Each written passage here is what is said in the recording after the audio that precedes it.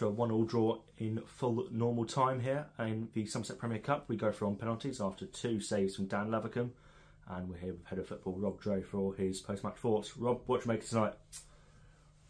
Painful in areas, if I'm being honest, but it was important we got the job done. It didn't matter how we do that, and we got there in the end. I thought first half we made things very easy for them.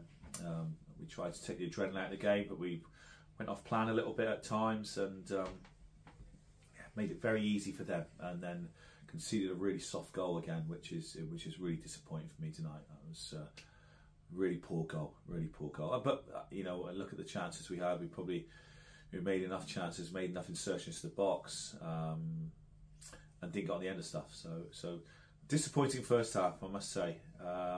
But second half, I think we saw that the levels and the fitness especially really told, and you know, I think they had one corner, I don't think they had a shot really second half. You know, we were encamped and couldn't get the second one, but again our quality was a lot better. The stats say, which Jordan's just done for me now, the stats say that we were a lot better in terms of our cross count, in terms of our searches to the box, in terms of the stuff we were getting on the end of, so that's good, but we should be better, but we got the job done.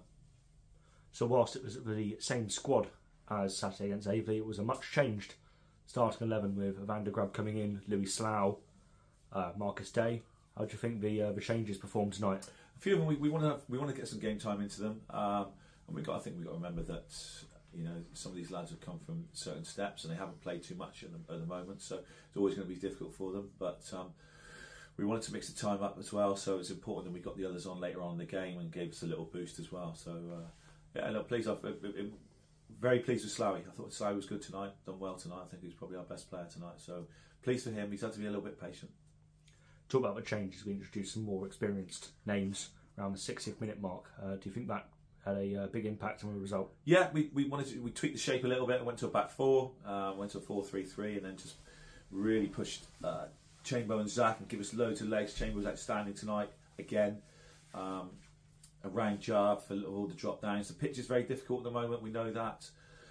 So we had to take a slightly longer pass and take a pass out in the middle third, because it was very easy for them to get a half press on us. So yeah, that was the reasons for that. I must say that their keeper was, you know, by far their best player tonight. I thought for a 16-year-old kid, he showed some, yeah, really good Isaac tonight. I'm very pleased for him.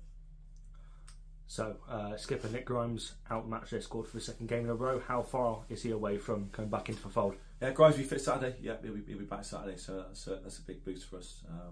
We need him back. Always miss your skipper, and it'll just freshen things up a little bit. He's fresh his body. A couple of lads were tired tonight, you know, at the end of that, because it's quite two games on that pitch is quite tough.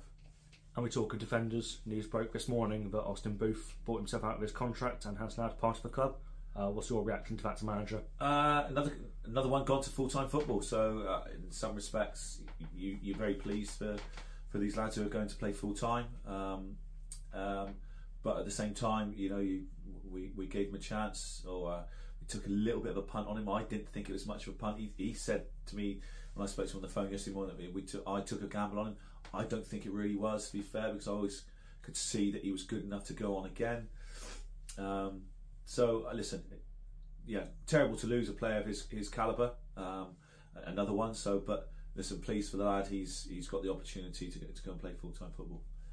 So we've lost another one to the squad, as you mentioned. Are we looking to bring in some reinforcements? We're still looking.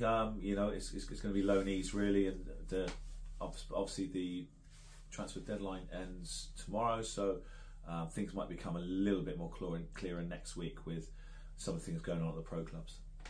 So we move on to Saturday and Tuesday. We have Welling and Truro, which I'm sure will be 2 difficult games. One, like us, is scrapping against relegation, but the other one is a little bit higher from the table. What your preparations going to be going into those 2 games? I think we're just impressed that we've got to be a lot better than we were tonight in every area. Our pass selection, everything. We've got to be so much better. These games are notoriously tricky tonight because teams come down and they're a couple of levels lower and they do things you don't quite get on a Saturday. And regardless of what I say, you do drop your levels. There's nothing you can do about that.